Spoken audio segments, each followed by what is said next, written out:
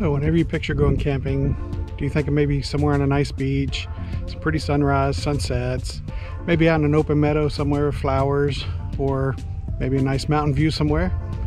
Or do you picture a frozen tundra with several inches of snow on the ground in one day? Got some tips for you that may help you if you find yourself in this situation to where you're below freezing temperatures that may help you get through the situation. So stay tuned, I'm gonna roll the intro and I'll be right back.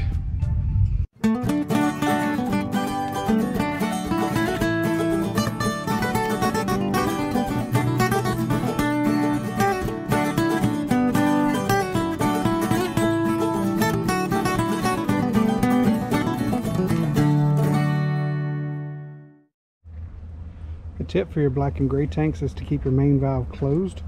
That way you don't have fluid come out into your hose here, which may freeze and expand and bust your hose. So you just need to empty your tanks as needed. And then when you do, take the extra time to lift up your hose, make sure you get all the fluid out of it so it doesn't sit there and collect and then freeze and expand and bust it while it's just sitting there. Another tip is to have a heated hose for your water supply coming in from the spigot. That way it keeps the water from freezing in your line going from the spigot to your rig. And then in addition to that, a weak point can be the actual faucet itself, or what we call in the South the spigot, is to have electric heat cable, and you can wrap that around the spigot and your connections, and that way it will also help keep it from freezing. This campground is actually very nice because they have their water line coming up out of the ground and also in a heated box there, so it keeps it from freezing going up to that point. So another tip for helping keep the rig warm is the skirting around the bottom. There's companies out there that make skirts like you see like this that are custom fit to the rig, or a lot of people will do the homemade type job or DIY type stuff where they use foam board insulation that you can get at a hardware store and kind of cut the pieces to fit, but anything to kind of keep that wind from getting under there. And then sometimes people will put whether it be a light bulb or some type of heater under that to help keep the underbelly a little bit warmer. So that will obviously help.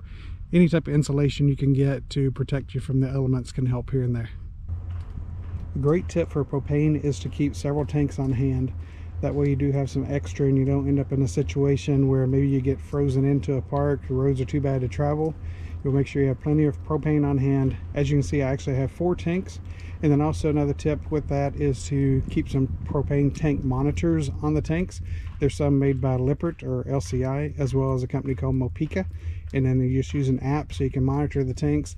That way you can kind of keep an eye on it. I check mine periodically to see if they're getting low. That way I don't end up in a situation where I run out of propane in the middle of the night and wake up freezing to death. So I can make sure I go ahead, get those changed out before I get in that type of situation. Another tip is regarding your awnings. So you want to keep your awnings rolled up anytime you know there's severe weather coming, whether it be rain or especially snow and ice, because that weight can actually bring down your awning and rip it off the side of the camper or destroy your arms and cause a lot of damage that could simply be avoided by keeping the awnings rolled up. So unless you're going to be outside using them, when it's a nice dry day, then you want to keep your awnings rolled up for safety. Okay, another tip for you when you're in freezing conditions is utilize your freshwater tank and your water pump. So if you know the temperature is going to be getting cold, go ahead and fill up your freshwater tank in advance, and in that way you've got some water in case your water hose does freeze up. All you have to do is cut on your water pump, and then you've got water inside your rig for your toilets, sinks, showers, etc. to help you get through those times.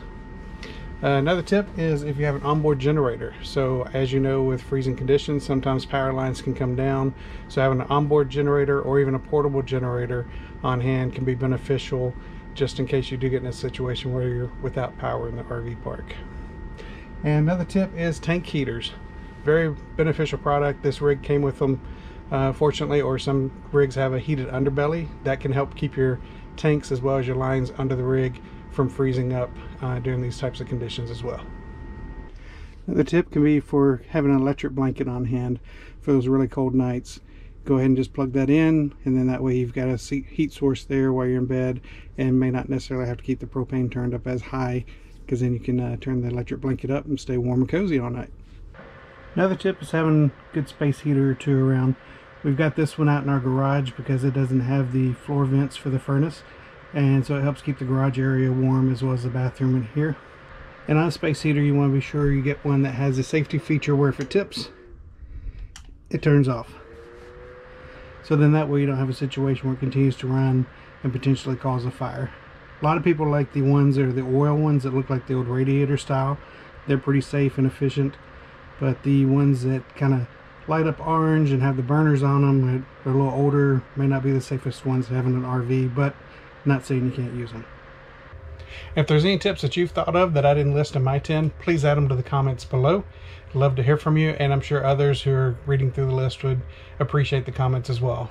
Camping World is one big community, and we do try to help each other out, so I'm sure they would appreciate the feedback, as would I. If you liked the video, please give it a thumbs up. And if you'd like to see some other content like this, such as some RV tips, different campgrounds, places of our travels, please subscribe to our channel. We'd appreciate it and would love to have you along on our journey. Have a great day.